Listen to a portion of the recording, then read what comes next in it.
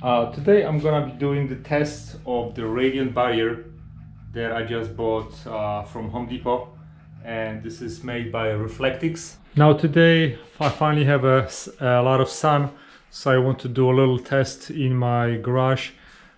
This is my inside door, and I bought infrared thermometer from Home Depot. If I check the surface temperature, I have 123 degrees. If I go to the part where I have about maybe 4 layers of cardboard, the temperature drops to 93 degrees. And this is the foam with the aluminum backing facing the outside. I have 88 degrees.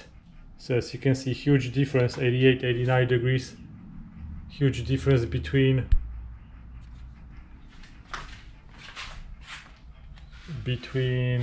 when I have insulation or no insulation. So 88 degrees, and let's go to the door, 120 degrees.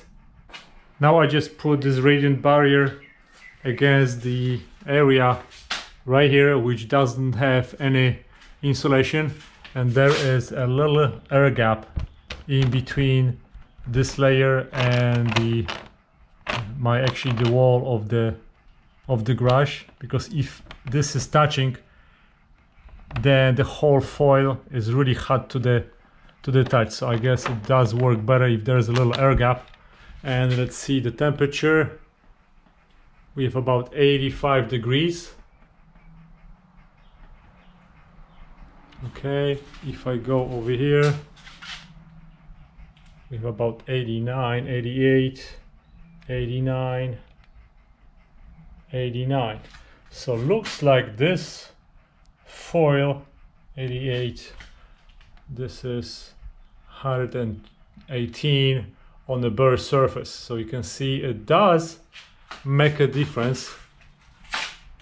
It's 84, depending where you point. It's about 85 degrees.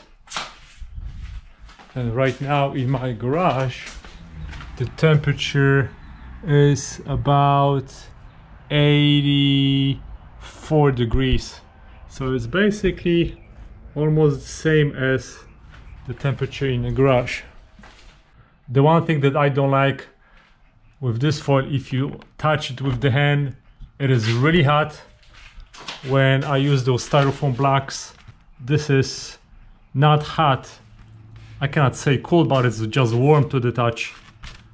And this one again is really hot. I don't know if this is because of the holes, but it does seem to work. And I have 86 degrees again,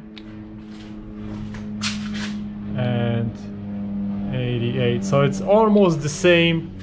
And I did another trick. I just put a cardboard box right against this area to see how it would block the radiation. And as you can see, with basically 3 layers of cardboard, I'm getting surface temperature at 87 degrees. This is 88 degrees.